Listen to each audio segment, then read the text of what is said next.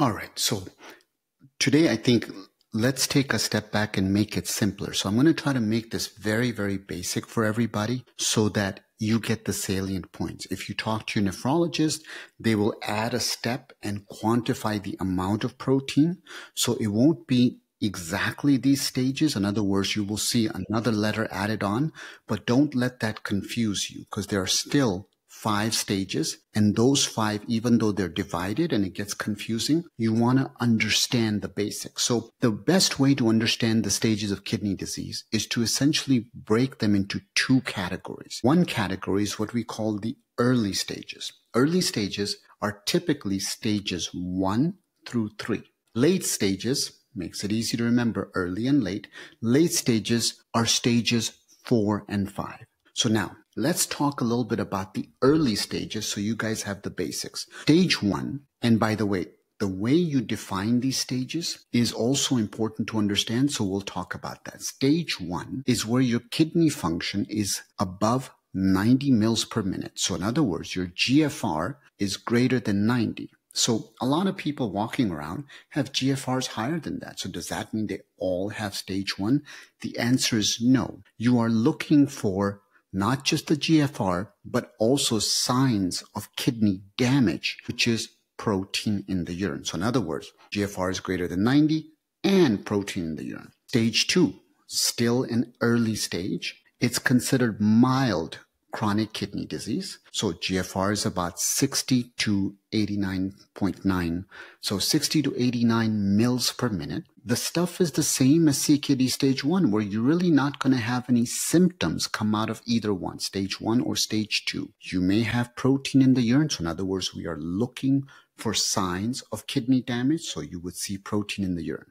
Now, stage 3, we divide it into 2 pieces, stage 3A and stage 3B. The only reason we do that is because there's a distinction when you get to stage 3B in that the symptoms start to get worse. So stage 3A is considered 45 to 59 mils per minute on your kidney function, and stage 3B is 30 to 44. The thing that becomes important in stage 3, especially stage 3B, is that the waste products that your kidneys normally filter are starting to build up. So for example, people start to notice that they are having higher blood pressures in stage 3, specifically in stage 3B. You may also notice that you're starting to have swelling.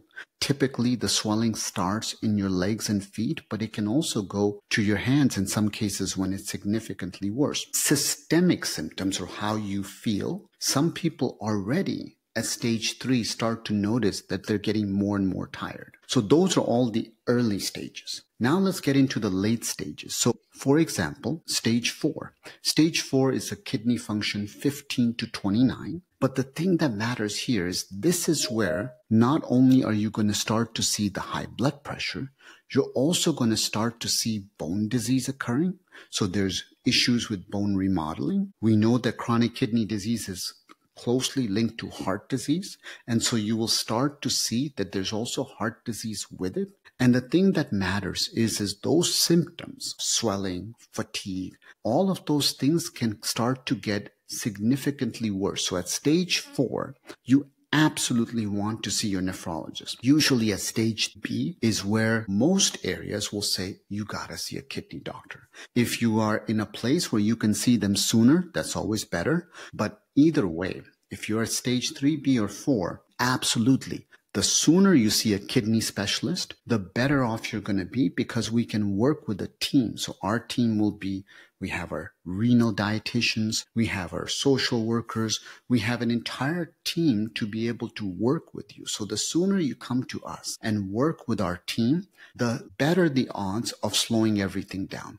And finally, stage 5, which is a kidney function of less than 15 on the GFR, so less than 15 mils per minute. The idea there is pretty much your kidneys have either already stopped or they're close to stopping, and the waste products are building up. This is where, when you look at the episodes with Michelle and I on potassium, on phosphorus, on metabolic acidosis, all of those things are absolutely critical. And so as you think about these 5 stages, you want to have a very good idea of what are the things that are happening. As you progress into the kidney disease, you're going to have what we call essentially protein energy malnutrition. So you're going to see that because of the fact that you're building more acid in the body, you're also breaking down muscle. So you have loss of lean body mass. You're getting more tired because you're starting to have weakness. And it's all because of the fact that there's more acid that's building up inside the blood.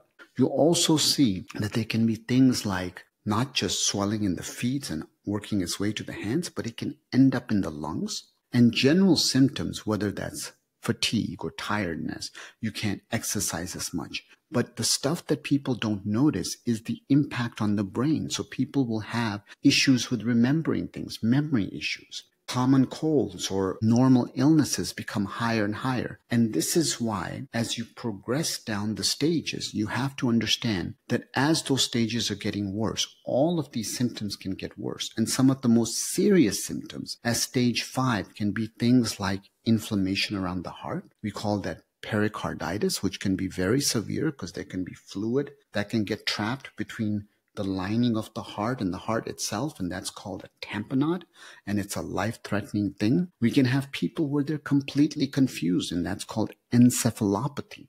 Of course, skin issues are very common. People say, look, I can't stop itching. And the reason is because of the buildup of those toxic products. And sleep, as much as we talk about sleep, as you progress in those kidney diseases, the quality of sleep starts to get worse. In men, they may also notice erectile dysfunction in men and women, decreased libido, there's decreased desire for those things. And of course, from a blood level, you start to see issues happening where your blood doesn't clot as well, where the platelets don't work as well. So in terms of these stages of CKD, just because you have a stage and you're not having symptoms, it doesn't mean that inside your body, there isn't stuff happening. This is a really, really tough question because it is so individualized. But what we do know is that if you do the diet and if you do the lifestyle with this stuff, in other words, you cut out the smoking, you're sleeping, you're moving more, you're eating a predominantly plant-based diet and not a processed one, but a predominantly unprocessed. In other words, the more whole foods you can do, the better. So a predominantly whole food diet. If you're doing those things and you've cut out the alcohol and all that stuff, you can actually halt or even go backwards in terms of improving the function. So in other words, sometimes we see that the GFR doesn't actually reflect the ability of the kidneys. It's just that there may be some other issues going on. You're spilling too much protein, so you're dehydrated and so forth. But as you start to fix those things, as you bring the weight to a healthy level, you will see that the GFR improves. Now, the part that becomes important is what if you're not doing anything, what you want to understand is that absolutely your risk of dying sooner increases. So when I was trying to see if there was any data that we could talk about today, some of the anecdotal websites like DaVita and so forth, American Kidney Fund and so forth, what they say is if somebody's around age 60 and they have stage 1 or stage 2 kidney disease, their life expectancy is reached to about 15 years. If somebody is stage 3 or 4, their life expectancy starts to do about 8 and 6 years respectively. This is for a 60-year-old person. Now, for women, it's a little bit better than it is for men. But even then, what you want to understand is if you have chronic kidney disease, absolutely, it will decrease your life expectancy. Whether you're 60 or whether you're 19 or 18 years old, you have to know this. And because it's so hard to give you a number, because it depends on how much protein you're spilling, whether you're diabetic or not, whether you're suffering from obesity or not, what's your blood pressure control like. So that makes it tricky. Overall, life expectancy will decrease. But if you do the right stuff, there's a very good chance you can stop the disease where it's at right now. So, this is a numbers game. In other words, people get so obsessed about these things. And I know certain people in certain communities are like, oh, I cured this person of their kidney disease. Well, no, you didn't. You didn't.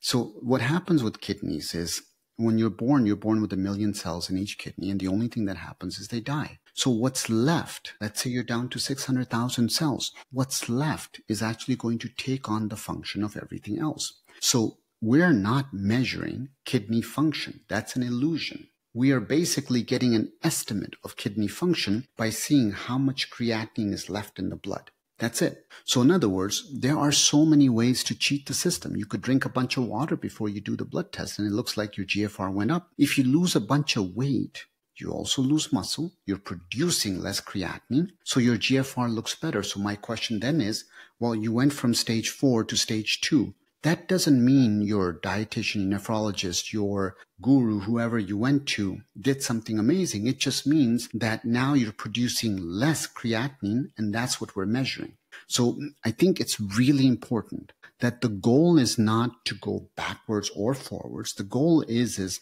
can we improve the things that are going to kill you faster? Protein in the urine, the blood pressure, the blood sugars, the weight, all of those basic things, the lipids. And of course, any bad habits, smoking, drinking, alcohol. If we do those, then that's a better way to answer that question than to get stuck on trying to go backwards. Because I had a conference recently that I hosted where one of our speakers was talking about how they've taken people back. And the problem is it takes away from the idea, because when you put somebody on the life-saving drugs, the ACE inhibitors, the ARBs, the aldosterone antagonists, the SGLT2 inhibitors, the GLP-1 agonists, when we do that, the kidney function actually looks worse. In fact, how we know the drugs are working is if you see a decline in the GFR. So very tricky question to answer, because absolutely, if it's just a number to make better, yeah, we can make your number look better. Thanks, guys.